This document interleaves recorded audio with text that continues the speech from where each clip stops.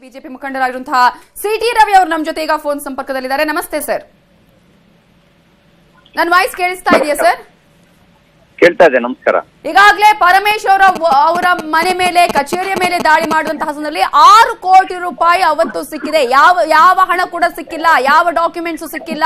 ಈ ಎಲ್ಲರೂ ಕೂಡ ಚುನಾವಣೆಯ ಸಂದರ್ಭದಲ್ಲೇ ದಾಳಿಯನ್ನ ಮಾಡಲಾಗಿದೆ. ಇದು ಆದ್ರೂ ಕೂಡ ಜೆಡಿಎಸ್ ಕಾಂಗ್ರೆಸ್ ಶಾಸಕರು, ಸಚಿವರುಗಳ ಆಪ್ತರು, ಉದ್ಯಮಿದಾರರ ಮೇಲೇನೆ ದಾಳಿಯನ್ನ ನಡೆಸಲಾಗಿದೆ. ಬಿಜೆಪಿ ಮೇಲೆ ಆಗ್ಲೇ ಇಲ್ಲ ಅನ್ನುವಂತಹ ಆರೋಪ ಇತ್ತು. ಈಗ ಏನ್ ಹೇಳಕ್ ಬಯಸ್ತೀರಾ? ಈಗ IT ರೈಡ್ಗೆ ಯಾಕೆ ಬೀದಿಗಿಳಿದ್ರು, ಹೋರಾಟ ಮಾಡಿದ್ರು ಅನ್ನೋದ್ರ ಅರ್ಥ ಆಗ್ತಾ ಇದೆ. ಅಕ್ರಮವಾಗಿ ಚುನಾವಣೆಯಲ್ಲಿ ನಡೆಸೋದಕ್ಕೋಸ್ಕರ ಬೋಗಸ್ ಬಿಲ್ಗಳನ್ನ ಸೃಷ್ಟಿ ಮಾಡಿ ಹಣ ಕೊಟ್ಟಿದ್ದಾರೆ ಅಂತಕ್ಕಂಥ ವಾದ ಇದರಿಂದ ಸತ್ಯ ಆಗಿ ಕಂಡು ಬರ್ತಾ ಇದೆ. ಸಮಗ್ರ ತನಿಖೆ ಆಗಬೇಕು ಮತ್ತು ಚುನಾವಣೆ ನಿಷ್ಪಕ್ಷಪಾತವಾಗಿ ನಡೆಯೋ ದೃಷ್ಟಿಯಿಂದ ಇನ್ನಷ್ಟು ಬಿಗಿ ಕ್ರಮಗಳನ್ನ, ಅದು ಮಂಡ್ಯ, ಹಾಸನ್ ಇರಬಹುದು, ಬೇರೆ ಬೇರೆ ಕ್ಷೇತ್ರಗಳಲ್ಲಿರ್ಬೋದು, ಬಿಗಿ ಕ್ರಮಗಳನ್ನು ಕೈಗೊಳ್ಳಬೇಕು ಅಂತ ನಾನು ಆಗ್ರಹಿಸ್ತೇನೆ.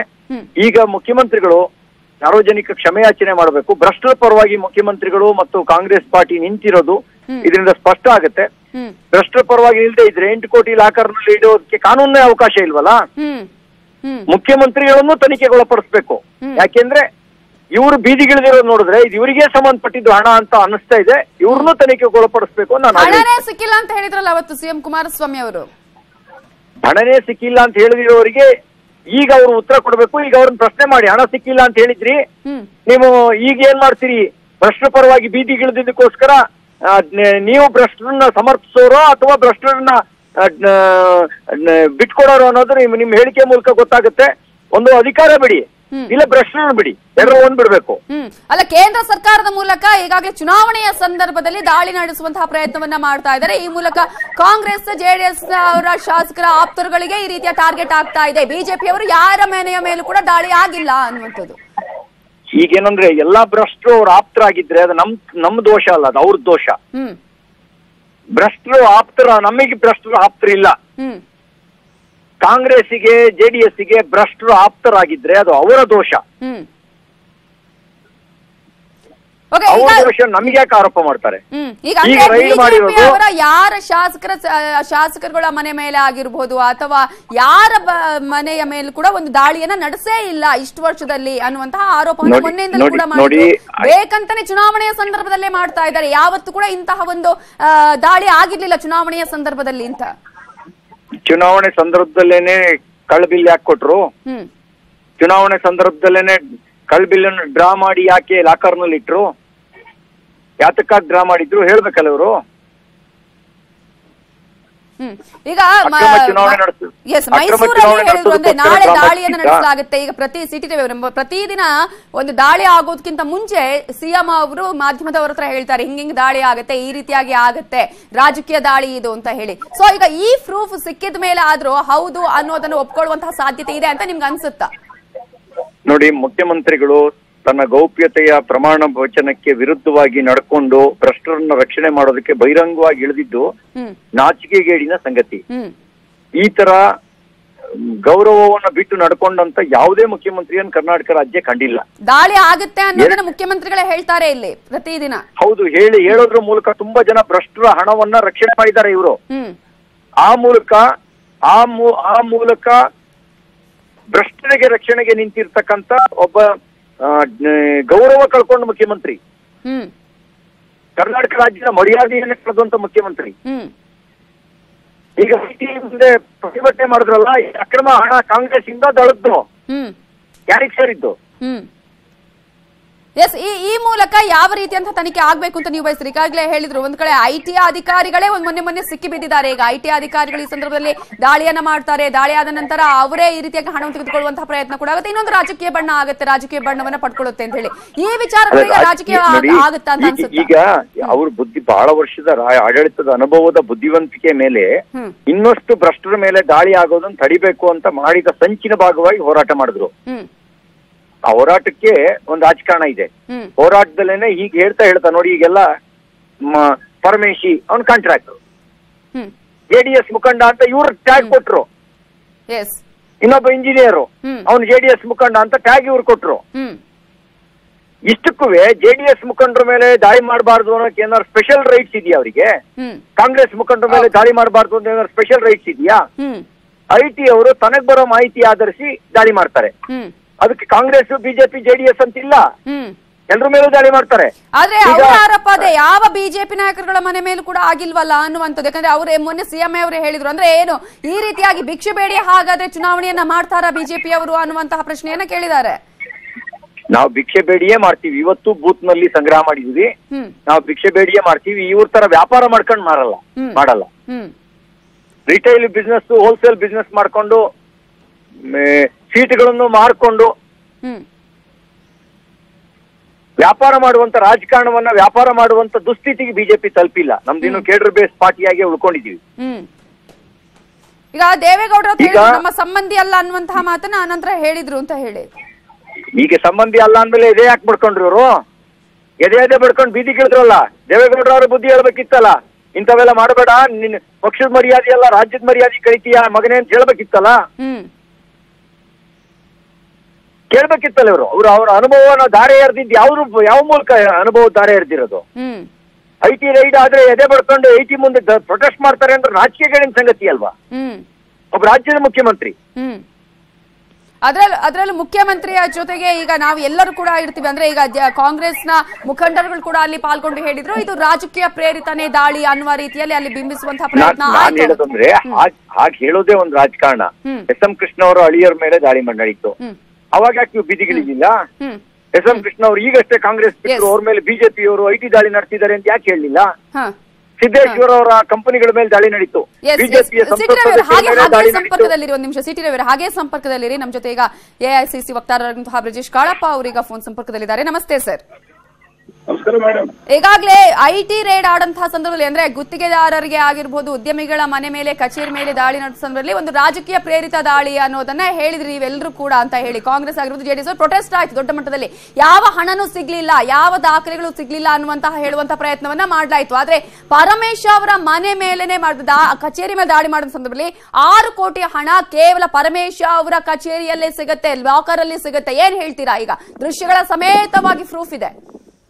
ಇಲ್ಲ, ಪ್ರೂಫ್ ಯಾರು ಸಪ್ಲೈ ಮಾಡಿರ್ತಾರೆ ಮೇಡಮ್? ಅದು ಇದನ್ನ ಹೇಳುವಂತ ಶಕ್ತಿ ಯಾರಿಗಿರುತ್ತೆ? ಅದು ಬರೀ ಐಟಿ ಅವ್ರಿಗೆ ಮಾತ್ರ ಇರುತ್ತೆ ಅಲ್ವೇ?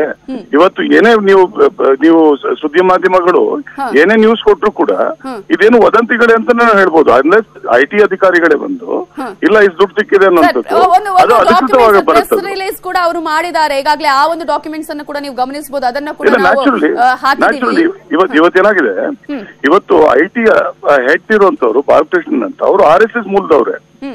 ಅವ್ರು ದಿನಾಗ್ಲೂ ಕೂಡ ಅವ್ರಿಗೆ ಇನ್ಸ್ಟ್ರಕ್ಷನ್ ಬರ್ತವೆ ಅರುಣ್ ಜೇಟ್ಲಿ ಅವ್ರ ಕಡೆಯಿಂದ, ಇವ್ರ ಮೇಲೆ ದಾಳಿ ನಡೆಸಿ, ಇವ್ರ ಮೇಲೆ ದಾಳಿ ನಡೆಸಿ, ಇವ್ರ ಮೇಲೆ ದಾಳಿ ಅಂತ ಮತ್ತೆ ಒಂದು ಪಟ್ಟಿ ಬರುತ್ತೆ. ಸೊ ಇವ್ರು ಆ ಪ್ರಕಾರ ನಡೆಸ್ತಿರೋದು. ಇಲ್ಲ, ನ್ಯಾಚುರಲಿ ಹಣ ಸಿಕ್ಕಿದ್ರೆ ಮತ್ತೆ ಅದು ಅದ್ರ ಬಗ್ಗೆ ಏನ್ ಕ್ರಮ ಆಗ್ಬೇಕಾಗಿದೆ ಆಗ್ಲಿ. ಯಾರು ಬೇಡ ಅಂತ ಹೇಳ್ತಾರೆ? ಬೇಡ ಅಂತ ಯಾರು ಹೇಳೋರಿಲ್ಲ.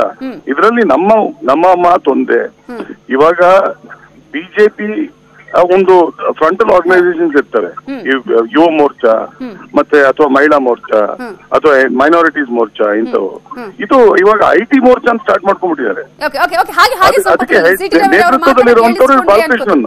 ಹಾಗೆ ಸಂಪರ್ಕದಲ್ಲಿ ಸಿಟಿ ರವಿ ಅವರು ಈಗಾಗಲೇ ಅವ್ರು ಹೇಳಿದ್ರು, ಅಂದ್ರೆ ಈಗ ಐಟಿ ಮೋರ್ಚಾ ಆಗಿದೆ ಅಂತ ಹೇಳಿ, ಯುವ ಮೋರ್ಚಾ ಅಥವಾ ಬಿಜೆಪಿ ಮೋರ್ಚಾ ತರನೇ ಈಗ ಐಟಿ ಮೋರ್ಚಾ ಆಗಿದೆ. ಇದು ಇಲ್ಲಿಂದ ಒಬ್ರು ಡೈರೆಕ್ಟರ್ ಅನ್ನ ಹೇಳಲಾಗುತ್ತೆ ಅಮಿತ್ ಶಾ ಅವರಿಗೆ, ಆ ಮೂಲಕ ಅಲ್ಲಿಂದ ರೇಡ್ ಆಗುತ್ತೆ ಅಂತ.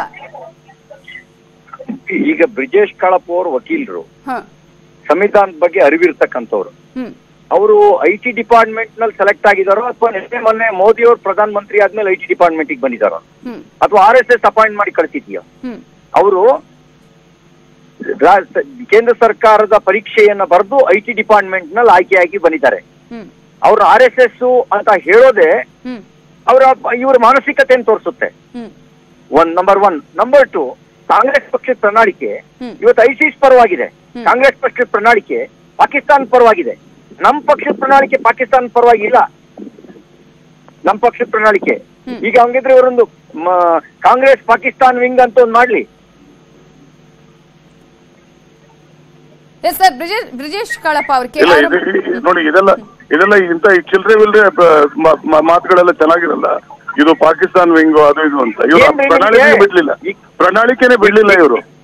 ಬಿಜೆಪಿಯವರು ಇದುವರೆಗೂ ಪ್ರಣಾಳಿಕೆನೆ ಬಿಡ್ಲಿಲ್ಲ. 2014 ಪ್ರಣಾಳಿಕೆ ಇತ್ತು, 2014 ಪ್ರಣಾಳಿಕೆ ಇದೆ, ಅದನ್ನ ಪೂರೈಕೆ ಮಾಡಕ್ಕಾಗಿಲ್ಲ. ಅದಕ್ಕೆ ಪ್ರತಿಯಾಗಿ ಅವರು ಮಾತನಾಡಿರೋದು ಈಗಾಗಲೇ. ಸಿಟಿ ರವಿ ಅವರೇ, ಅಂದ್ರೆ ಈಗ ಅವ್ರು ಹೇಳ್ತಾ ಇದಾರೆ, ಅಂದ್ರೆ ಒಂದು ರೀತಿಯಲ್ಲಿ ಈ ತರ ಮಾತನಾಡೋದು ಸರಿಯಲ್ಲ ಅನ್ನೋದನ್ನ ಕೂಡ ಬ್ರಿಜೇಶ್ ಕಾಳಪ್ಪ ಅವರು ಹೇಳ್ತಾ ಇದ್ದಾರೆ. ಇಲ್ಲ ಮೇಡಮ್, ನಾನೇ ಸ್ವಲ್ಪ ಹೇಳ್ಬಿಡ್ತೀನಿ. ಅವ್ರು ಹೇಳಿದ್ದನ್ನ ಅವ್ರು ಮೊದ್ಲೇನ್ ಹೇಳಿದ್ರು, ಇವತ್ತು ಬಾಲಕೃಷ್ಣನ್ ಅವರು IRS ಪಾಸ್ ಮಾಡಿರೋದು ನಮ್ಮ ಮೋದಿ ಅವ್ರ ಕಾಲದಲ್ಲ, ಬಂದು ಸೇರ್ಕೊಂಡಿರೋದು ಮೋದಿ ಅವ್ರ ಕಾಲದಲ್ಲ ಅಂತ. ಅದು ಸತ್ಯನೇ, ಯಾರು ಹಂಗ್ ಸೇರ್ಕೊಂಡಿರಲ್ಲ. ಇವತ್ತು ತುಂಬಾ ಜನ ಇವತ್ತು ಮೋದಿ ಸಾಹೇಬ್ರಿಗೆ ತುಂಬಾ ಹತ್ರದಿಂದ ಬಲ್ಲವರು. ಏನಕ್ಕಂದ್ರೆ 18-19 ವರ್ಷದಿಂದ ಕಂಟಿನ್ಯೂಸ್ಲಿ ಅವ್ರು ಪವರ್ದಲ್ಲಿದ್ದಾರೆ. ಅಂದ್ರೆ ಪವರ್ ಬಗ್ಗೆ ಅವ್ರಿಗೆ ಎಷ್ಟು ಒಂದು ಆಸೆ ಆಕಾಂಕ್ಷೆ ಇದೆ ಅನ್ನೋಂಥದ್ದು ಅದ್ರಲ್ಲಿ ಗೊತ್ತಾಗುತ್ತೆ. ಸತತವಾಗಿ ಬೇರೆಯವ್ರನ್ನೆಲ್ಲ ಹೊರಗಡೆ ಕಳಿಸ್ತಿದ್ದಾರೆ ಅವರು. ಅಡ್ವಾಣಿ ಅವ್ರನ್ನ, ಮುರಳಿ ಮನೋಹರ್ ಜೋಶಿ ಅವ್ರನ್ನೆಲ್ಲ ಮನೆ ಕಳಿಸ್ತಿದ್ದಾರೆ. ಬಟ್ ಮೋದಿ ಸಾಹೇಬರು ಸತತವಾಗಿ ಪವರ್ ಅಲ್ಲಿ ಉಳ್ಕೊಂಡಿದ್ದಾರೆ. ಅಂದ್ರೆ ಪವರ್ ಬಗ್ಗೆ ಎಷ್ಟು ಆಸೆ ಇದೆ ಅಂತ ಅದರಲ್ಲಿ ಗೊತ್ತಾಗುತ್ತೆ. ಅದಕ್ಕೋಸ್ಕರ ಅವ್ರ ಜೊತೆಗೆ ಒಂದಷ್ಟು ಜನ ಸೇರ್ಕೊಂಡ್ಬಿಡ್ತಾರೆ. ಯೋಗ್ಯತೆ ಮೇಲೆ ಬಂದಿತ್ತು, ಎಲ್ಲರೂ ಮುಕ್ತಿ ಬಂದಿದ್ದಾರೆ. ನಾನು ಹೇಳ್ತೀನಿ, ಕುಟುಂಬದ ಗುಲಾಮಗಿರಿಯಲ್ಲಿ ಇರ್ತೀರಿ ನೀವು, ಬಿಜೆಪಿಲಿ ಇದ್ರಿ, ಈಗ ಯಾಕೆ ಕುಟುಂಬದ ಗುಲಾಮಗಿರಿಯ ಬಹುಪರಕ್ಕೆ ಹೇಳ್ತೀರಿ? ನೀವು ಕುಟುಂಬದ ಗುಲಾಮಗಿರಿಯ ಬಹುಪರಕ್ಕೆ ಹೇಳೋದ್ ಬಿಟ್ಬಿಡಿ. DNA ಮೂಲಕ ಬಂದಿದ್ದಲ್ಲ, ಮೋದಿ ಗುಲಾಮಗಿರಿ ಮಾಡ್ತಾ ಇದ್ದಾರೆ. ಡೆಮಾಕ್ರಸಿಯ ಸೆಲೆಕ್ಷನ್ ಮೇಲೆ ಬಂದಿದ್ದು. ಈಗ ಬ್ರಿಜೇಶ್ ಕಾಳಪ್ಪ ಅವರ ಹೇಳಿದ್ರು, ಅಮಿತ್ ಶಾ ಅವರ ಡೈರೆಕ್ಷನ್ ಮೇಲೆನೆ ದಾಳಿ ಆಗತ್ತೆ.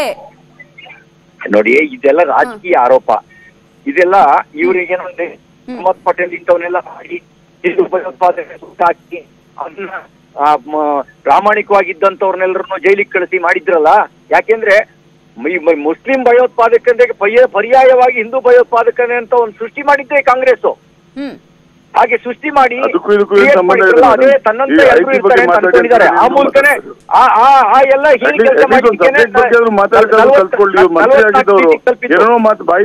ಮಾತಾಡ್ತಾರಲ್ಲ ಇವರು.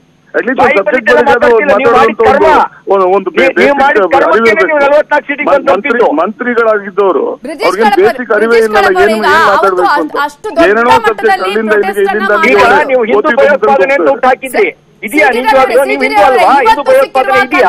ಹಣದ ವಿಚಾರ ಇಲ್ಲಿ ಈಗಾಗಲೇ ಯಾವುದೇ ಪ್ರೂಫ್ ಇಲ್ಲ ಅನ್ನೋದನ್ನ ಹೇಳುವಂತಹ ಪ್ರಯತ್ನವನ್ನ ಮಾಡಲಾಗಿತ್ತು. ದೊಡ್ಡ ಮಟ್ಟದಲ್ಲಿ ಆರೋಪ. ಮೇಡಮ್, ದಂತಕಂತೆ ಹಣದ ಪರವಾಗಿ ಭ್ರಷ್ಟಾಚಾರ ನಡೆಸಿದವರ ಪರವಾಗಿ ಹೋರಾಟ ಮಾಡಿದವರು ಅವರು ತಾವು ಭ್ರಷ್ಟಾಚಾರದ ಪರ ಅಂತಕ್ಕಂಥದನ್ನ ತೋರಿಸ್ಕೊಟ್ಟಿದ್ದಾರೆ. IT ವಿರುದ್ಧ ಹೋರಾಟ ಮಾಡೋದ್ರ ಮೂಲಕ ಅವ್ರ ಮಾನ ಮರ್ಯಾದೆ ಎಲ್ಲವನ್ನೂ ಬೀದಿನಲ್ಲಿ ಹರಾಜು ಹಾಕೊಂಡಿದ್ದಾರೆ. ಈ ಮೂಲಕ ಈಗ IT ರೈಡ್ ಮಾಡಿದೆ. IT ರೈಡ್ ಮಾಡಕ್ಕೆ ಕಾಂಗ್ರೆಸ್ ಇಲ್ಲ, ಬಿಜೆಪಿ ಇಲ್ಲ, ದಳನೂ ಇಲ್ಲ. ಎಲ್ಲಿ ಸೋರ್ಸ್ ಸಿಗುತ್ತೆ ಅಲ್ಲಿ ರೈಡ್ ಮಾಡ್ತಾರೆ. ಬಿಜೆಪಿಯವರ ಮನೆ ಮೇಲೂ ರೈಡ್ ಮಾಡಿದ್ದಾರೆ, ಕಾಂಗ್ರೆಸ್ ಅವರ ಮನೆಯವರ ಮೇಲೂ ರೈಡ್ ಮಾಡಿದ್ದಾರೆ.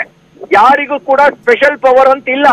ಸಂವಿಧಾನದಲ್ಲಿ ಏನಾದ್ರು ಸ್ಪೆಷಲ್ ಪ್ರೊಟೆಕ್ಷನ್ ಇದ್ರೆ ಇವನು ಕಾಂಗ್ರೆಸ್ನವನು ರೈಡ್ ಮಾಡಬಾರ್ದು, ಇವನು ಬಿಜೆಪಿಯವನು ರೈಡ್ ಮಾಡಬಾರ್ದು, ಇವನು ದಳದವನು ರೈಡ್ ಮಾಡಬಾರ್ದು, ಒಂದು ಸ್ಪೆಷಲ್ ಪ್ರೊಟೆಕ್ಷನ್ ಇದ್ರೆ ಯಾವ ಸ್ಪೆಷಲ್ ಪ್ರೊಟೆಕ್ಷನ್ ಇದೆ ಅನ್ನೋದನ್ನ ಕಾನೂನು ತಜ್ಞರಾಗಿರ್ತಕ್ಕಂಥ ಬ್ರಿಜೇಶ್ ಕಾಳಪ್ಪನವರು ಸ್ಪಷ್ಟಪಡಿಸ್ಲಿ. ದಾಳಿ ಮಾಡಿದಂತ ಕಾರಣಕ್ಕೋಸ್ಕರ ಕ್ಷಮೆಯಾಚನೆ ಮಾಡ್ಲಿ. ನೋಡಿ, ಇವಾಗ ಚೆನ್ನಾಗಿ ಪ್ರಶ್ನೆ ಕೇಳಿದ್ರು ರವಿ ಅವರು. ಅವ್ರು ಏನು ಅಂತ ಹೇಳಿದ್ರೆ, ಇದರಲ್ಲಿ ಕಾನ್ಸ್ಟಿಟ್ಯೂಷನಲ್ ಪ್ರೊಟೆಕ್ಷನ್ ಯಾರಿಗಿದೆ ಅಂತ ಕೇಳಿದ್ರು. ಕಾನ್ಸ್ಟಿಟ್ಯೂಷನಲ್ ಪ್ರೊಟೆಕ್ಷನ್ ಇಲ್ಲ, ಬಟ್ ಅನ್ಕಾನ್ಸ್ಟಿಟ್ಯೂಷನಲ್ ಪ್ರೊಟೆಕ್ಷನ್ ಇದೆ. ನಮ್ಮ ಯಡಿಯೂರಪ್ಪ ಸಾಹೇಬ್ರಿಗಿದೆ. ಅವರು ಓಪನ್ ಆಗಿ ಹೇಳಿದ್ದಾರೆ. ಅವ್ರು ಯಾವ ಒಂದು ಟೇಪ್ಸ್ ಬಂದಿತ್ತು ಅದರಲ್ಲಿ 10 ಕೋಟಿನ ಒಂದೊಂದು MLAಗೆ ನಾವು ಖರೀದಿ ಮಾಡೋದಕ್ಕೆ ಕೊಡ್ತಿದೀವಿ ಅನ್ನೋದನ್ನ ಅವರು ಟೇಪ್ ಅಲ್ಲಿ ಒಪ್ಕೊಂಡಿದ್ದಾರೆ. ಇದೇ ನನ್ನ ಸ್ವರ ಅಂತ ಒಪ್ಕೊಂಡಿದ್ದಾರೆ. ಅವ್ರ ಮೇಲೆ ಏನ್ ಕ್ರಮ ತಗೊಳ್ತು ಮೇಡಮ್? IT ಅವರು ಆ 10 ಕೋಟಿ ಎಲ್ಲಿಂದ ಬಂತು? ಮೋದಿ ಸಾಹೇಬ್ರು ಟೀ ಮಾರಿ ಇದನ್ನ 10 ಕೋಟಿ ಸಂಗ್ರಹಣೆ ಮಾಡಿರುವಂತದ, ಅಥವಾ ಪಕೋಡ ಮಾರಿ ಮೋದಿ ಸಾಹೇಬ್ರು ಇದನ್ನ ಸಂಗ್ರಹಣೆ ಮಾಡಿರುವಂತದ? ಅದನ್ನ ಯಾರು ಕೇಳ್ಬೇಕಲ್ಲ. ಯಾವ್ದೋ IT ಅಧಿಕಾರಿಗಳು ಇವ್ರ ಮನೆ ಮೇಲೆ ರೇಡ್ ಮಾಡಿದಾರಾ? ಇವರು ಯಡಿಯೂರಪ್ಪನವ್ರ ಮನೆ ಮೇಲೆ ರೇಡ್ ಮಾಡಿದಾರಾ? ಅಥವಾ ಇನ್ನೊಂದು ವಿಚಾರ, ಇವತ್ತು ಒಂದು ಡೈರಿ ಸಿಗುತ್ತೆ. ಒಂದ್ ನಿಮಿಷ ಕೇಳಿ ರವಿ ಸಾಹೇಬ್ರೆ, ನೀವು ಮಂತ್ರಿ ಆಗಿದ್ದವ್ರು ಕೇಳಿ, ನಮ್ಮ ಮಾತು ಕೇಳುವಂತ ಒಂದು ಸ್ವಲ್ಪ ಪೇಷನ್ಸ್ ಅವರು ಇಟ್ಕೊಳ್ಳಿ. ಇವಾಗ ಎರಡನೇ ವಿಚಾರ, ಯಡಿಯೂರಪ್ಪನವ್ರ ಬಗ್ಗೆ ಸ್ವಲ್ಪ ಕೇಳಿ ಸ್ವಾಮಿ, ಸ್ವಲ್ಪ ನಮ್ಮ ಮಾತಾಡೋದು ಕೇಳಿ. ಯಾಕೆ ನಿಮ್ಗೆ ಕೂಗಾಡ್ತೀವಿ? ಕಾಂಗ್ರೆಸ್ನವ್ರು ಬಿಟ್ಟಿದ್ದು ಒಂದು ಸಾಬೀತಾಯ್ತಲ್ಲ, ನೀವು ಫೇಕ್ ಕ್ರಿಮಿನಲ್ ಕಾನ್ಸ್ಪಿರಸಿ ಮಾಡಿದ್ರಿ ಅನ್ನೋದು ಸಾಬೀತಾಯ್ತಲ್ಲ. ನೋಡಿ, ನಾನೇನ್ ಕೇಳ್ತೀನಿ, IT ನವ್ರ ಕೆಲಸ ಏನು? ಫೇಕ್ ಕಾಂಟ್ರವರ್ಸಿ ಅಂತ ಹೇಳಿದ್ರೆ ಇದನ್ನ ಅರ್ಥ ಇದೆಯಾ? ಐಟಿನವ್ರ ಕರ್ತವ್ಯ ಅಲ್ಲ ಮೇಡಮ್ ಅದು, ಅವ್ರನ್ನ ರೇಡ್ ಮಾಡುವಂತದ್ದು. 10 ಕೋಟಿ ನಿಮ್ಗೆ ಎಲ್ಲಿಂದ ಬಂತು ಅಂತ ಕೇಳುವಂತದ್ದು ಅವ್ರ ಕರ್ತವ್ಯ ಅಲ್ವಾ? ಕರ್ತವ್ಯ ಅವ್ರು ನಡೆಸಿದಾರ? ಅದೇ ಹೇಳಿ ಅವ್ರು ಮೊದಲು. ಇವಾಗ ತಾನೇ ಕೇಳಿದ್ರಲ್ಲ ಪ್ರೊಟೆಕ್ಷನ್ ಯಾರಿಗಿದೆ ಅಂತ. ಇದೆ ಪ್ರೊಟೆಕ್ಷನ್ ಅಲ್ರಿ ಕಾಳಪ್ಪನವ್ರೆ, ತಮಗೂ ಕೂಡ ಕಾನೂನು ಅರಿವಿದೆ. ಕಾನೂನು ಅರಿವಿದ್ದಕ್ಕೆ ನಾನು ಮಾತಾಡ್ತಿರೋದು. ನಿಮ್ ಕಾನೂನು ಅರಿವಿಲ್ಲ ಅಂತ ಇದ್ರಲ್ಲೇ ಗೊತ್ತಾಗುತ್ತೆ, ನಿಮ್ ಮಾತುಗಳಲ್ಲೇ ಗೊತ್ತಾಗ್ಬಿಡುತ್ತೆ. ನಾನ್ ನಿಮ್ಮನ್ನ ಕೇಳಿ ಯಡಿಯೂರಪ್ಪ ಅವ್ರ ಡೈರಿ ನಿಮ್ ಲೀಡರ್ ಮನೇಲಿ ಹೆಂಗ್ರಿ ಪ್ರತ್ಯಕ್ಷ ಆಯ್ತು? ನಾನ್ ಪ್ರಶ್ನೆ ಕೇಳಿದ್ದೇನೆ ಇವಾಗ. ನಾನು ಕೇಳಿದ್ದು ನಿಮ್ಮ ಟೇಸ್ಟ್ ಬಗ್ಗೆ. ಆ ಟೇಸ್ಟ್ ಅಲ್ಲಿ 10 ಕೋಟಿ ಇವಾಗ ಜಾಧವ್ಗೆ ಇವ್ರಿಗೆಲ್ಲ ಕೊಟ್ಟಿರುವಂತದ್ದು 10 ಕೋಟಿ ಬಗ್ಗೆ ನಾನು ಅದನ್ನ ಬಗ್ಗೆ ಕೇಳಿದೆ. ಯಡಿಯೂರಪ್ಪನವ್ರು ಹೇಳಿದ್ದಾರೆ, ಹೌದು ನನ್ನ ಸ್ವರ ಹೌದು ಪೇಪರ್ ಇದ್ದು ಅಂತ. ಅದ್ರ ಬಗ್ಗೆ ನೀವ್ ಏನ್ ಹೇಳ್ತೀರಿ? ಯಾಕೆ ಅದ್ರ ಬಗ್ಗೆ ನೀವು ಐಟಿನವ್ರ ನಿಮ್ ಬಗ್ಗೆ ದಾಳಿ ಮಾಡಿಲ್ಲ?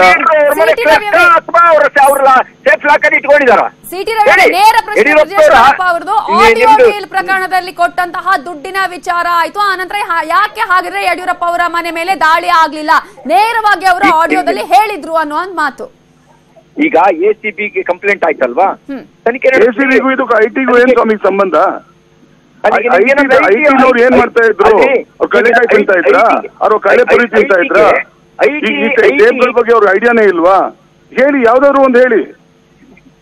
ಅಲ್ರಿ ನಿಮ್ಗೆ ಪರ್ಟಿಕ್ಯುಲರ್ ಇಲ್ಲಿ ಬೋಗಸ್ ಬಿಲ್ ಡ್ರಾ ಆಗಿದೆ. ಡ್ರಾ ಮಾಡಿರೋದ್ರ ಮೇಲೆ ಅದನ್ನ ಪ್ರೊಟೆಕ್ಷನ್ ಯಡಿಯೂರಪ್ಪನವ್ರ ಪ್ರೊಟೆಕ್ಷನ್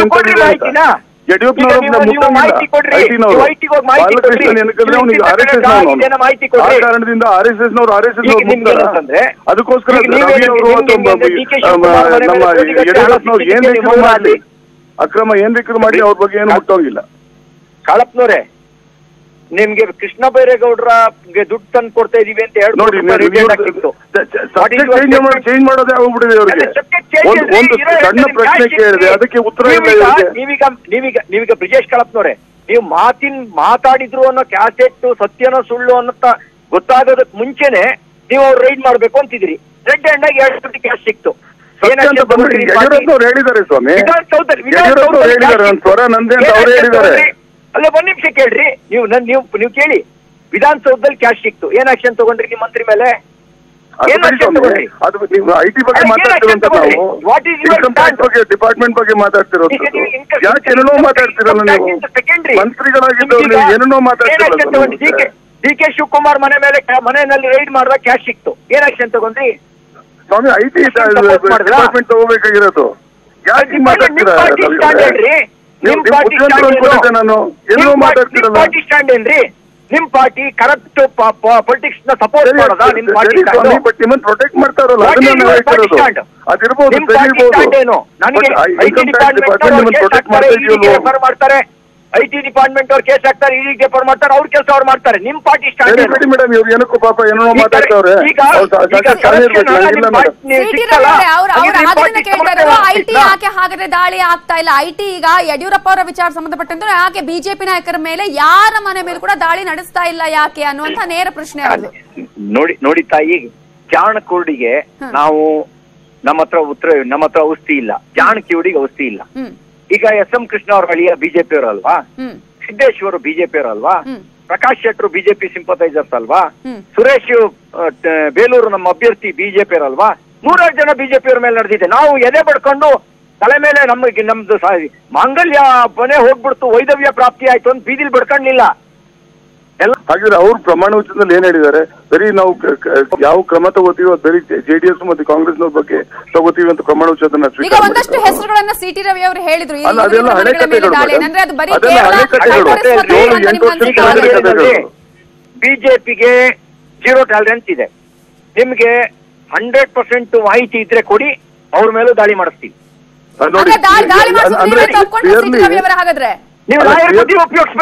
ನೀವು ಲಾಯರ್ ಬುದ್ಧಿ ಉಪಯೋಗಿಸ್ಬೇಡಿ, ನೀವು ಹೋಗಿ ದೂರ್ ಕೊಡಿ ಐಟಿಗೆ. ಒಪ್ಕೊಂಡ್ರ ಹಾಗಾದ್ರೆ ನೀವು? ಲಾಯರ್ ಬುದ್ಧಿ ಉಪಯೋಗಿಸ್ಬೇಡಿ ಅಂತ ಮತ್ತೆ ಹೇಳ್ತಾ ಇದ್ದೀನಿ. ಲಾಯರ್ ಬುದ್ಧಿ ಉಪಯೋಗಿಸ್ಬೇಡಿ, ಹೋಗಿ ಕೊಡಿ ನೀವು ದೂರ್ನ ಐಟಿಗೆ.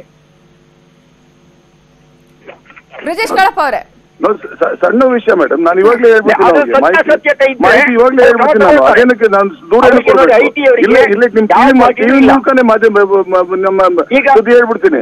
ಮೊದಲನೇದಾಗಿ ಯಡಿಯೂರಪ್ಪನವರು ಮೊನ್ನೆ ತಾನೆ ಇತ್ತೀಚೆಗೆ ಒಂದು ಟೇಪ್ ಅಲ್ಲಿ ಒಪ್ಕೊಂಡಿದ್ದಾರೆ, ನಂದೇ ಸ್ವರ ಇದು 10 ಕೋಟಿನ ಒಂದು ಮೇಲೆ ಖರೀದಿ ಮಾಡೋದಕ್ಕೆ ನಾನು ಇಟ್ಟಿದ್ದೆ ಅಂತ. ಆಯ್ತಾ, ಇವಾಗ ಅದನ್ನ ಒಂದು ದಾಳಿ ಮಾಡಿಸ್ಲಿ, ಯಡಿಯೂರಪ್ಪನವ್ರ ಮೇಲೆ ಒಂದು ದಾಳಿ ಮಾಡಿಸ್ಬಿಡ್ಲಿ ಸಾಕು, ಬೇರೆ ಏನು ಬೇಡ. ನಿಮ್ ಮುಂದೆ ಒಪ್ಕೊಂಡಿದ್ದಾರೆ, ಇವಾಗ ಒಂದ್ ದಾಳಿ ಮಾಡಿಸ್ಬಿಡ್ಲಿ ಸಾಕು, ಬೇರೆ ಏನ್ ಬೇಡ, ಹೆಚ್ಚಾಗಿ ಏನ್ ಬೇಡ ನಮ್ಗೆ.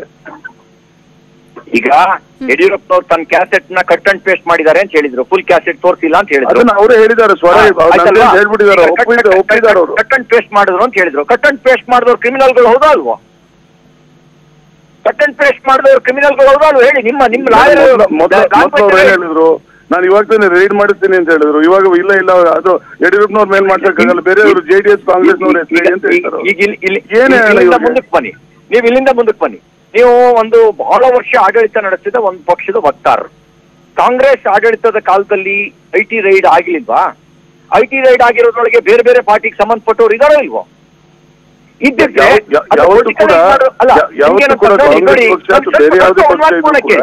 ಒಂದ್ ಮಾತು ಪೂರ್ಣ ಕೇಳಿ. 2012 ನಲ್ಲಿ ನನಗೆ ರಿಲೇಟೆಡ್ ಆಗಿರುವಂತ ನನ್ನ ಸಂಬಂಧಿಕರ ಮೇಲೆಲ್ಲ ದಾಳಿ ನಡೀತು, ನಮ್ಮ ಕಾರ್ಯಕರ್ತರ ಮನೆಗಳ ಮೇಲೆ ದಾಳಿ ನಡೀತು 2012 ಅಲ್ಲಿ. ಆದ್ರೆ ಅವತ್ ಕಾಂಗ್ರೆಸ್ ಸರ್ಕಾರ ಇತ್ತು, ನಾವು ಬೀದಿಗೆ ಬಂದು ಎದೆ ಬಡ್ಕೊಂಡಿಲ್ಲ, ರಾಜಕೀಯ ಪ್ರೇರಿತ ಅಂತ ಹೇಳಿಲ್ಲ. ನಾವೇನ್ ಹೇಳಿದ್ವಿ, ನೋಡಿ ಏನಾದ್ರೂ ನಾವು ತೆರಿಗೆ ವಂಚನೆ ಮಾಡಿದ್ರೆ ಅವ್ರು ತಗೊಂಡು ಹೋಗ್ತಾರೆ, ನಾವು ಪ್ರಾಮಾಣಿಕವಾಗಿ ತೆರಿಗೆ ಕಟ್ಟಿದ್ರೆ ಸರ್ಟಿಫಿಕೇಟ್ ಕೊಟ್ಟು ಹೋಗ್ತಾರೆ ಅಂತ ಹೇಳಿದ್ವು. ಅಷ್ಟೇ ಮಾತಾಡಕ್ ನಿಮ್ಗೇನು ದಾಡಿ? ನೀವು ನಮ್ಗಿಂತ ಅನುಭವ ಇರೋದು ರಾಜಕೀಯದಲ್ಲಿ. ಒಂದ್ ವೇಳೆ IT ದಾಳಿ ಮಾಡ್ತಾರೆ, ಈಗ ನಿಮ್ಮ ಮನೆ ಮೇಲೆ ದಾಳಿ ಮಾಡ್ತಾರೆ ಅಂತ ಇಟ್ಕೊಳ್ಳಿ, ನೀವು ಕಾಂಗ್ರೆಸ್ ಪಕ್ಷದ ವಕ್ತಾರರು, ನೀವು ಪ್ರಾಮಾಣಿಕವಾಗಿ ತೆರಿಗೆ ಕಟ್ಟಿದ್ರೆ ನಿಮ್ಗೆ ಏನಾಗುತ್ತೆ? IT ಅವ್ರು ಏನ್ ಮಾಡ್ತಾರೆ ನಿಮ್ಗೆ? ನಿಮ್ಮತ್ತು ಅಕ್ರಮ ಸಂಪತ್ತಿದ್ರೆ ಮಾತ್ರ ತೊಂದರೆ ಆಗುತ್ತೆ, ಬಿಟ್ರೆ ನೀವು ಪ್ರಾಮಾಣಿಕರಾಗಿದ್ರೆ ನಿಮಗೆ ಸರ್ಟಿಫಿಕೇಟ್ ಕೊಟ್ಟು ಹೋಗ್ತಾರೆ. ನೀವು ಇನ್ನು ಪುಟಕ್ಕಿಟ್ಟ ಚಿನ್ನದಂತೆ ಹೊರಗೆ ಬರ್ತೀರಿ. ನೀವ್ಯಾಕೆ IT ರೈಡ್ ನ ಪೊಲಿಟಿಕಲೈಸ್ ಮಾಡ್ತಾ ಇದ್ದೀರಿ ಹೇಳಿ? ಈಗ ನಿಮ್ಮ ಮನೆ ಮೇಲೆ ದಾಳಿ ಮಾಡಿದ್ರೆ, ನಿಮ್ಮಲ್ಲಿ ಏನೋ ಅಕ್ರಮ ಇಲ್ಲದೆ ಇದ್ರೆ, ನಿಮ್ಮಲ್ಲಿ ಟ್ಯಾಕ್ಸ್ ಪೇಯ್ಡ್ ಎಲ್ಲ ಇದ್ದಿದ್ರೆ ಏನಾಗುತ್ತೆ ಹೇಳಿ? ನಿಮ್ಗೆ ಏನಾಗುತ್ತೆ? ಅವ್ರೇನ್ ಟೆರರಿಸ್ಟ್ಗಳು IT ಅವರು? ಭಯೋತ್ಪಾದಕ ದಾಳಿ ಬಗ್ಗೆ ನೀವು ಮಾತಾಡಲ್ಲ, IT ದಾಳಿ ಬಗ್ಗೆ ಮಾತಾಡ್ತೀರಿ. ಭಯೋತ್ಪಾದಕ ದಾಳಿ ನಿಮ್ಮ ಪ್ರಧಾನಮಂತ್ರಿ ಕಡೆ ಹೋಗ್ಬಿಟ್ಟು ಪಾಕಿಸ್ತಾನ ಪ್ರಧಾನಮಂತ್ರಿಗಳ ಮನೆಗೆ ಹೋಗ್ಬಿಟ್ಟು ಬಿರಿಯಾನಿ ಊಟ ಮಾಡ್ಕೊಂಡು ಅವ್ರ ತಾಯಿ ಕಾಲ್ ಮುಗಿದು ವಾಪಸ್ ಬರುವಂತವ್ರು, ಅವ್ರ ಬಗ್ಗೆ ನೀವ್ ಏನ್ ಮಾತಾಡ್ತಿರೋದು? ಏನ್ ಮಾತಾಡ್ತೀರಿ? ಪಾಕಿಸ್ತಾನ ಪ್ರಧಾನಮಂತ್ರಿಗಳ ಮನೆ ಹೋಗ್ಬಿಟ್ಟು ತಾಯಿ ಕಾಲ್ ಮುಗಿದು ವಾಪಸ್ ಬರುವಂತವ್ರು ನಿಮ್ ಪ್ರಧಾನಮಂತ್ರಿ ಏನ್ ಮಾತಾಡೋದು? ಹೇಳಿದ್ರು ಪ್ರಾಮಾಣಿಕರಾಗಿದ್ರೆ ಯಾಕೆ ಈ ರೀತಿಯಾಗಿ ಇದ್ರ ಬಗ್ಗೆ ಪ್ರಾಮಾಣಿಕತೆ ಬಗ್ಗೆ ಅಲ್ಲ ಮೇಡಮ್. ಇವಾಗ ಪ್ರಾಮಾಣಿಕತೆ ಆಗಿದ್ರೆ ಯಾಕೆ ಸಿಟಿ ಒಪ್ತೋ ಇಲ್ಲ, ಯಡಿಯೂರಪ್ಪನವ್ರ ಮನೇಲಿ ದಾಳಿ ನಡೀಲಿ ಅಂತ ಏನಕ್ಕೆ ಹೋಗ್ತಾ ಇಲ್ಲ? ಯಾಕೆ ಹೋಗ್ತಾ ಇಲ್ಲ? ಚುನಾವಣೆ ಟೈಮಲ್ಲಿ ನಡೀಲಿ. ಚುನಾವಣೆಗಿನ್ನ 5 ದಿನ ಇರುವಾಗ ಯಡಿಯೂರಪ್ಪನವ್ರ ಮನೇಲಿ ದಾಳಿ ನಡೀಲಿ, ಅವ್ರ ಮನೆ ಕಟ್ಟಾಕೋಣ ಅವ್ರನ್ನ. ಯಡಿಯೂರಪ್ಪನವ್ರ ಮನೆ ನಾವು ದಾಳಿ ನಡೆಸಿ ಯಡಿಯೂರಪ್ಪನವ್ರು ಎಲ್ಲಿಗೂ ಹೋಗ್ದಂಗೆ IT ಅಧಿಕಾರಿಗಳು ಕೂರಿಸಿ ಅವ್ರನ್ನ ಎಲ್ಲ ಪ್ರಶ್ನೆಗಳು ಕೇಳಲಿ, 5-6 ದಿನ ಕೇಳಲಿ. ಯಾರು ಬೇಡ ಅಂತಾರ? ನಾವು ಇದು ಎಲ್ಲ ಜನರನ್ನ ಕಟ್ಟಾಕುವಂತ ಕೆಲಸ. ಇವಾಗ ಹತ್ತಿರದವ್ರು ಯಾರನ್ನಾರು ನೋಡಿ ಚೂಸ್ ಮಾಡಿ ಅಂತವ್ರನ್ನ ಅಟ್ಯಾಕ್ ಮಾಡುವಂತ ಕೆಲಸ. ಬಟ್ ಇವರು ಬೇರೆ ಏನೋ ಸಬ್ಜೆಕ್ಟ್ ಬೇರೆ ಬೇರೆ ಸಬ್ಜೆಕ್ಟ್ ಮಾತಾಡ್ತಾ ಇದ್ದಾರೆ. ರಾಜಕೀಯ ಬಣ್ಣವನ್ನೇ ಕೊಟ್ಟಿದ್ದು ಅಂತ ಅನ್ಸೋದಿಲ್ವಾ ನಿಮ್ಗೆ ಅಂತ ಹೇಳಿ? ಯಾವುದು ಆವತ್ತಿನ ದಿನ ಇದು ರಾಜಕೀಯ ಬಣ್ಣವನ್ನೇ ಪಡ್ಕೊಂಡಿದ್ದು ಅಂತ ಅನ್ಸಿಲ್ವಾ ಅವತ್ತು ಪ್ರೊಟೆಸ್ಟ್ ಮಾಡೋದ್ರ ಮೂಲಕ? ನನ್ಗದ್ ಗೊತ್ತಿಲ್ಲ ಮೇಡಮ್. 2012ರಲ್ಲಿ ಆಕ್ಚುಲಿ ಇವ್ರ ಬಗ್ಗೆ ನನಗೆ ಐಡಿಯಾ ಆಗೋದಕ್ಕೂ ಇಲ್ಲ. ಅದನ್ನ ಇವಾಗ ರಾಜಕೀಯ ಬಣ್ಣ ಇದ್ರೆ ಮತ್ತೆ ಅವ್ರ ಬಗ್ಗೆ ಏನಾದ್ರು ಕ್ರಮ ತಗೊಳ್ಳಿ. ಇವರೇ ಸರ್ಕಾರದಲ್ಲಿ ಇದಾರಲ್ಲ, ಸಮೇತವಾಗಿ ಪ್ರೂಫ್ ಸಮೇತವಾಗಿ ನೀವು ಗಮನಿಸಬಹುದು. ಈ ಮೂಲಕ ಈಗ ಏನ್ ಹೇಳಕ್ ಬಯಸ್ತೀರಿ? ಈಗ ಹಾಗಾದ್ರೆ ಯಾರ್ಯಾರು ತಪ್ಪಿತಸ್ಥರಿದ್ದಾರೋ ಖಂಡಿತವಾಗಿ ಕ್ರಮ ಆಗ್ಬೇಕು ಅಂತ ಹೇಳ್ತೀರಾ ಹೇಗೆ? ಇಲ್ಲ ನೋಡಿ, ಮೊದಲನೇದಾಗಿ ಇದು ರಾಜಕೀಯ ಪ್ರೇರಿತ IT ದಾಳಿಗಳಿದಾವಲ್ಲ, ಇದು ಯಾಕೆ ನಡೀತಾವೆ ಚುನಾವಣೆ ಸಂದರ್ಭದಲ್ಲಿ ಅಂತ ಹೇಳಿದ್ರೆ, ಇದು ನೀವು ಮೋರ್ಚಾ ತರ ಬಿಹೇವ್ ಮಾಡುವಂಥದ್ದು, IT ಮೋರ್ಚಾ ತರ ಬಿಹೇವ್ ಮಾಡುವಂಥದ್ದು. ಬಿಜೆಪಿ IT ಮೋರ್ಚಾ ಅಥವಾ BJP ED Morcha, CBI Morcha, ಇಂಥ ಕೆಲಸಗಳು ಇವ್ರು ನಡೆಸ್ತಾ ಇದ್ದಾರೆ. ಈ ಟೈಮ್ ಅಲ್ಲಿ ನೀವು ಯಾವತ್ತೂ ಕೂಡ IT ದುರುಪಯೋಗ ಪಡಿಸಬಾರ್ದು. ಯಾಕೆಂತ ಹೇಳಿದ್ರೆ ನೀವು ಮಾಡೋಗಿದ್ರೆ ಎಲ್ಲರಿಗೂ ಮಾಡಿ, ಅದ್ರ ಬಗ್ಗೆ ಇಲ್ಲ. ಇವತ್ತು ಯಡಿಯೂರಪ್ಪನವ್ರು ಮಾಡಿ, CT ರವಿ ಅವ್ರ ಮೇಲೆ ಮಾಡಿ ಎಲ್ಲರನ್ನೂ ಕಟ್ಟಾಕಿ. ನೀವು ಎಲ್ಲಾರನು ಒಂದು 10 ದಿನ ಒಳಗಡೆ ಹಾಕಿ ನೀವು ಪ್ರಶ್ನೆಗಳು ಕೇಳ್ತಾ ಇರಿ, ಅದಕ್ಕೇನ್ ಚಿಂತೆ ಇಲ್ಲ. ಬಟ್ ಬರೀ ನೀವು ಕುಮಾರಸ್ವಾಮಿ ಅವ್ರ ಮೇಲೆ ಅಥವಾ ಡಿ ಕೆ ಶಿವಕುಮಾರ್ ಅವ್ರ ಮೇಲೆ ಮಾಡುವಾಗ ಜನ ಆಟೋಮ್ಯಾಟಿಕಲಿ ಕುಮಾರಸ್ವಾಮಿ ಅವರ ಮನೆ ಮೇಲೂ ಆಗಿದ್ದಲ್ಲ ಅಥವಾ ಬೇರೆ ಯಾರು ಸಚಿವರುಗಳು MLA ಗಳ ಮನೆ ಮೇಲೆ ಆಗಿದ್ದಲ್ಲ, ಗುತ್ತಿಗೆದಾರರು ಯಾರ್ಯಾರು ಈ ಹಿಂದೆ ಕೂಡ ದಾಳಿ ನಡೆಸಿದ್ರೆ ಅದು ಕಂಟಿನ್ಯೂ ಮಾಡ್ತೀವಿ, ಕಂಟಿನ್ಯೂ ಆಗಿರುವಂತಹ ದಾಳಿ ಅಂತ ಹೇಳಿ ಅವತ್ತಿನ ದಿನನೇ ಅವತ್ತು ಇನ್ಫಾರ್ಮೇಶನ್ ಅನ್ನ ಕೊಟ್ಟಿದ್ದಾರೆ IT ಅಧಿಕಾರಿಗಳು. ಹಲೋ, ಕೇಳಿಸ್ತಾ ಇದೆಯಾ ಸರ್? ಕೇಳಿಸ್ತಾ ಅವತ್ತಿನ ದಿನನೇ ಕೊಟ್ಟಿದ್ದಾರೆ ಅಂದ್ರೆ ಇದು ಅಂತ ಹೇಳಿ. ರವಿ ಅವರು ಇಲ್ಲ ಹೊರಟೋಗಿದಾರಾ? ಇಲ್ಲ, ಸಿಟಿ ರವಿ ಅವರು ಇಲ್ಲ. ಓಕೆ ಬಿಡಿ ಮೇಡಮ್, ಮತ್ತೆ ಏನ್ ಮಾಡ್ತಾರೆ? ಓಕೆ ಓಕೆ, ಅಭಿನಂದನ್ ನಿಮ್ಗೊಂದು ಪ್ರಶ್ನೆ ಕೇಳ್ತಾರೆ ಸರ್. ಬ್ರಿಜೇಶ್ ಕಳಪ್ಪ ಅವರೇ, ಮಾರ್ಚ್ 28ಕ್ಕೆ ಏನ್ IT ರೈಡ್ ನಡೀತಾ ಇತ್ತು, IT ರೈಡ್ ಮುಗಿಯೋಕ್ ಮುಂಚೆನೆ ನೀವು ಮೈತ್ರಿ ಪಕ್ಷಗಳು ಬಂದು IT ಕಚೇರಿ ಮುಂದೆ ಪ್ರತಿಭಟನೆಯನ್ನು ಹಮ್ಮಿಕೊಂಡ್ರಿ. ಆದ್ರೆ ಇವತ್ತು ಪರಮೇಶ್ ಮನೇಲಿ ಸಿಕ್ಕಂತ 6 ಕೋಟಿ ರೂಪಾಯಿ ಹಣ ಇವತ್ತು ನಿಮಗೆ ಮುಜುಗರ ಆಯ್ತು ಅಂತ ಅನ್ಸಲ್ವಾ? ಇಲ್ಲ, ನಮ್ಗೇನ್ ಮುಜುಗರ ಆಗಲ್ಲ ಇದ್ರಲ್ಲಿ. ನಮ್ಗೇನಕ್ಕೆ ಮುಜುಗರ ಆಗ್ಬೇಕು ಸರ್? ನಮ್ಗೆ ಯಾಕೆ ಮುಜುಗರ ಆಗ್ಬೇಕು? ಅವತ್ತು ಖುದ್ದು ಮುಖ್ಯಮಂತ್ರಿಗಳು ಹೊರ ಬಂದು ಹೇಳಿದ್ರು, ಈ ಪರಮೇಶ್ ನಮ್ಮ ಸಂಬಂಧಿ, ಹಾಗಾಗಿ ಉದ್ದೇಶಪೂರ್ವಕವಾಗಿ ಟಾರ್ಗೆಟ್ ಮಾಡಿದ್ದಾರೆ, ಆದ್ರೆ IT ಅವರಿಗೆ ಯಾವ ಹಣನೂ ಸಿಕ್ಕಿರ್ಲಿಲ್ಲ ಅಂತ ಹೇಳಿದ್ರು. ಒಂದ್ ನಿಮಿಷ, ಇವಾಗ ನಾವೇನ್ ಕೇಳ್ತೀವಿ, ಸಣ್ಣ ಪ್ರಶ್ನೆ ಕೇಳ್ತಿರೋದು, ಇವೆಲ್ಲ ರಾಜಕೀಯ ಪ್ರೇರಿತ IT ದಾಳಿಗಳು ಅಂತ ನಾವ್ ಹೇಳ್ತಿದೀವಿ.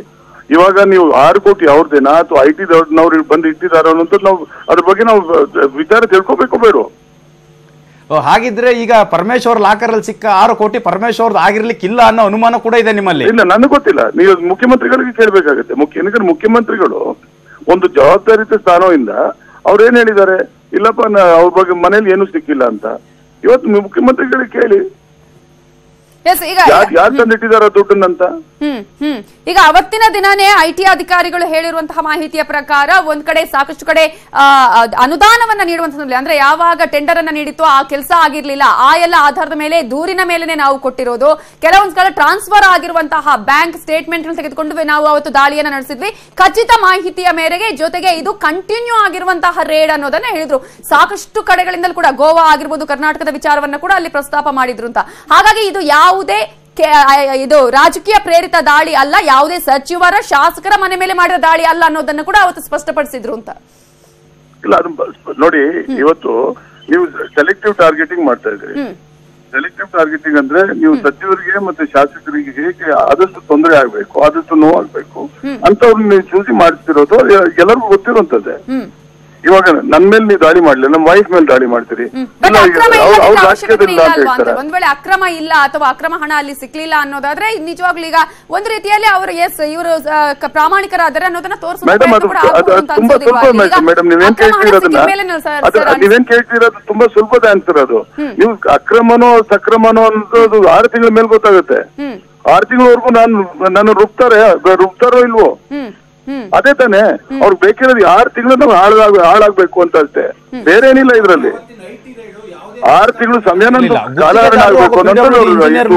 ಆಗಿತ್ತು. ಆದ್ರೆ ನೀವು ಯಾಕೆ ಗುತ್ತಿಗೆದಾರರು ಅಥವಾ ಇಂಜಿನಿಯರ್ಗಳ ಮೇಲಾದ IT ದಾಳಿಗೆ ನೀವ್ಯಾಕೆ ರಾಜಕಾರಣಿಗಳು ಬಂದು ನಮ್ಮನ್ನ ಟಾರ್ಗೆಟ್ ಮಾಡ್ತಾ ಇದಾರೆ ಅನ್ನೋ ಉದ್ದೇಶ ಇಟ್ಕೊಂಡು ಪ್ರತಿಭಟನೆ ಮಾಡಿದ್ರಿ? ಹಾಗಿದ್ರೆ ನಾನು ಅದೆಲ್ಲ ಆನ್ಸರ್ ಮಾಡಿದ್ದೀನಿ. ಥ್ಯಾಂಕ್ ಯು, ಸಾಕಷ್ಟು ಆಯ್ತು ಸರ್. Thank you sir. ಒಂದೇ ಒಂದು ನಿಮಿಷ ಸರ್, ಹಾಗೆ ಹೋಲ್ಡ್ ಅಲ್ಲಿ ಇರಿ ಸರ್. ಬಿ ಆನ್ಲೈನ್ ಸರ್, ಒಂದೇ ಒಂದ್ ಸೆಕೆಂಡ್ ಸರ್. ಅವತ್ತು CM ಏನ್ ಮಾತನಾಡಿದ್ರು ಅನ್ನೋದನ್ನ ಒಂದು ಸಲ ನಿಮ್ಗೆ ಕೇಳಿಸ್ತೀವಿ ಸರ್. ಒಂದೇ ಒಂದ್ ಸೆಕೆಂಡ್ ಹಾಗೆ ಹೋಲ್ಡ್ ಅಲ್ಲಿ ಇರಿ ಸರ್. ದೂರ ಸಂಬಂಧಿ ಪರಮೇಶ ಅಂತ ಹೇಳಿ ಅಲ್ಲೆಲ್ಲ ಒಂದು ಶೋರೂಮ್ ಇಟ್ಕೊಂಡಿದ್ದಾರೆ, ಮಾರುತಿ ಶೋರೂಮ್ನ, ಹಲವಾರು ವರ್ಷಗಳಿಂದ. ಮತ್ತು ಚಿಕ್ಕಮಗಳೂರು ಈ ಭಾಗದಲ್ಲೇ ಯಾತಕ್ಕೆ ಇವರು ರೈಡ್ ಮಾಡ್ತಾ ಇದ್ದಾರೆ? ಹಾಗಿದ್ರೆ ರಾಜ್ಯದಲ್ಲಿ ಬೇರೆ ಇನ್ನೆಲ್ಲೂ ನಡೆದಿಲ್ವೇ? ಹೌದು, ದೇವೇಗೌಡರ ದೂರ ಸಂಬಂಧಿ ಪರಮೇಶ ಅಂತ ಹೇಳಿ ಅಲ್ಲೆಲ್ಲ ಒಂದು ಶೋರೂಮ್ ಇಟ್ಕೊಂಡಿದ್ದಾರೆ, ಮಾರುತಿ ಶೋರೂಮ್ನ, ಹಲವಾರು ವರ್ಷಗಳಿಂದ. ಮತ್ತು ಚಿಕ್ಕಮಗಳೂರು ಈ ಭಾಗದಲ್ಲೇ ಯಾತಕ್ಕೆ ಇವರು ರೈಡ್ ಮಾಡ್ತಾ ಇದ್ದಾರೆ? ಹಾಗಿದ್ರೆ ರಾಜ್ಯದಲ್ಲಿ ಬೇರೆ ಇನ್ನೆಲ್ಲೂ ನಡೆದಿಲ್ವೇ? ಹೌದು, ದೇವೇಗೌಡರ ದೂರ ಸಂಬಂಧಿ ಪರಮೇಶ ಅಂತ ಹೇಳಿ ಅಲ್ಲೆಲ್ಲ ಒಂದು ಶೋರೂಮ್ ಇಟ್ಕೊಂಡಿದ್ದಾರೆ, ಮಾರುತಿ ಶೋರೂಮ್ನ, ಹಲವಾರು ವರ್ಷಗಳಿಂದ. ಮತ್ತು ಚಿಕ್ಕಮಗಳೂರು ಈ ಭಾಗದಲ್ಲೇ ಯಾತಕ್ಕೆ ಇವರು ರೈಡ್ ಮಾಡ್ತಾ ಇದ್ದಾರೆ? ಹಾಗಿದ್ರೆ ರಾಜ್ಯದಲ್ಲಿ ಬೇರೆ ಇನ್ನೆಲ್ಲೂ ನಡೆದಿಲ್ವೇ? ಹೌದು, ದೇವೇಗೌಡರ ದೂರ ಸಂಬಂಧಿ ಪರಮೇಶ ಅಂತ ಹೇಳಿ ಅಲ್ಲೆಲ್ಲ ಒಂದು ಶೋರೂಮ್ ಇಟ್ಕೊಂಡಿದ್ದಾರೆ, ಮಾರುತಿ ಶೋರೂಮ್ನ, ಹಲವಾರು ವರ್ಷಗಳಿಂದ. ಮತ್ತು ಚಿಕ್ಕಮಗಳೂರು ಈ ಭಾಗದಲ್ಲೇ ಯಾತಕ್ಕೆ ಇವರು ರೈಡ್ ಮಾಡ್ತಾ ಇದ್ದಾರೆ? ಹಾಗಿದ್ರೆ ರಾಜ್ಯದಲ್ಲಿ ಬೇರೆ ಇನ್ನೆಲ್ಲೂ ನಡೆದಿಲ್ವೇ? ಸರ್ ಒಂದ್ ವೇಳೆ ಈಗ ನೀವು ಈ ಮಾತನ್ನ ಕೇಳಿಸ್ಕೊಂಡಿದ್ದೀರಿ ಅಂತ ಅನ್ಕೊಳ್ತೀನಿ. ಏನ್ ಹೇಳಕ್ ಬಯಸ್ತೀರಾ ಸರ್? ಅಂದ್ರೆ ಈಗ ಎರಡು ವಿಚಾರವನ್ನು ಪ್ರಸ್ತಾಪ ಮಾಡ್ತಾರೆ ಅಲ್ಲಿ ಅಂತ ಹೇಳಿ. ಒಂದ್ ಕಡೆ ಹೌದು ಸಂಬಂಧಿಗಳು, ದೇವೇಗೌಡರ ಸಂಬಂಧಿಗಳು, ಇನ್ನೊಂದ್ ಕಡೆ ಈ ಎರಡೂ ಕಡೆಗಳಲ್ಲಿ ಮಾತ್ರ ದಾಳಿ ಆಗುತ್ತೆ ಅನ್ನೋದನ್ನ, ಅಂದ್ರೆ ನೀವು ಕೂಡ ಅದನ್ನ ಸಮರ್ಥನೆ ಮಾಡ್ಕೊಳ್ತೀರಾ ಹಾಗಾದ್ರೆ? ಹಲೋ, ಕೇಳಿಸ್ತಿದ್ಯಾ ಸರ್? ಕೇಳಿಸ್ತಾ ಇಲ್ಲ ಮೇಡಮ್, ನಾನು ರೋಡಲ್ಲಿ ಇದ್ದೀನಿ. ಓಕೆ. ಈಗ ಒಂದ್ ಕಡೆ ದೇವೇಗೌಡರ ಸಂಬಂಧಿ ಅನ್ನೋದನ್ನ ಒಪ್ಕೊಂಡಿದ್ದಾರೆ ಸಿಎಂ ಕುಮಾರಸ್ವಾಮಿ ಅವರು. ಇನ್ನೊಂದು ಕಡೆ ಈಗ ಎರಡು ಕಡೆ ಮಾತ್ರ ಆಗತ್ತೆ ಯಾಕೆ ಅನ್ನುವಂತ ಪ್ರಶ್ನೆಯನ್ನ ಕೇಳ್ತಾರೆ. ನೀವು ಕೂಡ ಇದನ್ನೇ ಸಮರ್ಥಿಸಿಕೊಳ್ತೀರಾ ಅಂತ? ಹೌದೌದು, ಅವ್ರು ನಾವು ಅವ್ರ ಜೊತೆ ಇದ್ದೀವಿ. ಅವ್ರ ಜೊತೆ ಇದ್ದೀವಿ ಮೇಡಮ್. ಈಗ ಇಷ್ಟೆಲ್ಲ ಅವತ್ತು ಪ್ರೊಟೆಸ್ಟ್ ಅನ್ನ ಮಾಡುವಂತಹ ಪ್ರಯತ್ನ ಆಯ್ತು, ಪ್ರೊಟೆಸ್ಟ್ ಅನ್ನ ಮಾಡಿದ್ರಿ, ಅದ್ರಲ್ಲಿ ಆಮೇಲೆ ಅನೇಕ ಆರೋಪಗಳನ್ನ ಮಾಡಿದ್ರಿ. ಈಗ ಕಂತೆ ಹಣ ಸಿಕ್ಕಿದೆಯಲ್ಲ ಸರ್? ₹1 ಸಿಕ್ಕಿಲ್ಲ, ಕಂತೆ ಹಣ ಸಿಕ್ಕಿರುವಂತ ಯಾರು ಗೊತ್ತು? ಸರ್ ವಿಡಿಯೋ ಸಮೇತವಾಗಿ ಅಧಿಕೃತವಾಗಿ ಯಾರು ಹೇಳ್ಬೇಕಾಗಿದೆ? ಐಟಿ ನವರು ಹೇಳ್ಬೇಕಾಗಿದೆ ತಾನೆ. ಐಟಿ ಅಧಿಕಾರಿಗಳೇ ಬಂದು ಹೊರಗಡೆ ಹೇಳಿದ್ದಾರೆ ಅವರು. ಸರ್ ಒಂದು ಡಾಕ್ಯುಮೆಂಟ್ಸ್ ಅನ್ನ ರಿಲೀಸ್ ಮಾಡಿದ್ದಾರೆ ಆಲ್ರೆಡಿ ಅವರು. ಅಲ್ಲ, ರಿಲೀಸ್ ಮಾಡಿದ್ರೆ ಅವ್ರು ಬಂದು ಮಾತಾಡ್ಲಿ. ಬ್ರಿಜೇಶ್ ಕಳಪ್ಪ ಅವರೇ, ಐಟಿ ಅವರು ಅಧಿಕೃತವಾಗಿ ಪತ್ರಿಕಾ ಪ್ರಕಟಣೆಯಲ್ಲಿ ಸ್ಪಷ್ಟಪಡಿಸಿದ್ದಾರೆ. ಏನಂತ? 28ನೇ ತಾರೀಕು ಪರಮೇಶ್ ಅವ್ರ ಮನೆ ಮೇಲೆ ದಾಳಿ ನಡೆದಾಗ ಒಂದು ಬ್ಯಾಂಕ್ ಲಾಕರ್ ನ ಕೀ ಪತ್ತೆ ಆಯ್ತು, ಆದ್ರೆ ಬ್ಯಾಂಕ್ ಲಾಕರ್ ನ ದಾಖಲೆ ಪತ್ತೆ ಆಯ್ತು, ಆದ್ರೆ ಕೀ ಕೇಳಿದಾಗ ಕೀ ಕೊಡ್ಲಿಲ್ಲ. ಆ ನಂತರ ಬ್ಯಾಂಕ್ ಲಾಕರ್ ನಾವು ಒಡೆಯೋಕೆ ಮುಂದಾದಾಗ ನಿನ್ನೆ ಬ್ಯಾಂಕ್ ಲಾಕರ್ ನ ಕೀ ಪತ್ತೆ ಆಗಿದೆ ಅಂತಕ್ಕಂಥ ಮಾಹಿತಿಯನ್ನ ನೀಡಿದ್ರು. ನಾವು ಹೋಗಿ ತೆರೆದಾಗ ಅಲ್ಲಿ 6 ಕೋಟಿ ರೂಪಾಯಿಗಳ ನಗದು ಆ ಲಾಕರ್ ನಲ್ಲಿ ಸಿಕ್ಕಿದೆ ಅನ್ನುವಂತ ಅಧಿಕೃತ ಪತ್ರಿಕಾ ಪ್ರಕಟಣೆಯನ್ನ ಐಟಿ ಅಧಿಕಾರಿಗಳು ಹೊರಡಿಸಿರುವಂತದ್ದು. ಸರಿ, ಈಗ ಪರಮೇಶ್ವರಿಗೆ ಸೇರಿದ್ದು ಅಂತ ಆಯ್ತಲ್ಲ, ನೀವು ಎಲ್ಲಿ ಹೇಳಿದರೆ? ಅಲ್ಲ, ಒಂದ್ ನಿಮಿಷ ಸರ್, ಒಂದ್ ನಿಮಿಷ. ಇವಾಗ ಮುಖ್ಯಮಂತ್ರಿಗಳು ಹೇಳಿದ್ದಾರೆ, ಆ ದಿನ ಯಾವತ್ತು ಅವ್ರು ದಾಳಿ ನಡೀತು ಅವತ್ತು 6 ಕೋಟಿ ಸಿಕ್ಲಿಲ್ವೇ? ಅದಾದ್ಮೇಲೆ ತಾನೇ ಸಿಕ್ಕಿರುವಂತದ್ದು. ಸತ್ಯನೂ ಸುಳ್ಳು? ಹೌದು. ಮತ್ತೆ ಫಿನಿಶ್. ಬೇರೆ ಏನಿದೆ ಮಾತಾಡುವಂತದ್ದು? ಇಷ್ಟೆಲ್ಲ ಮಾತಾಡ್ತಿದ್ದೀರಲ್ಲ. Thank you sir. Okay, thank you Brijesh ಕಳಪ್ಪ ಅವರು ನ್ಯೂಸ್ 18 ಜೊತೆ ಮಾತನಾಡಿದಕ್ಕಾಗಿ.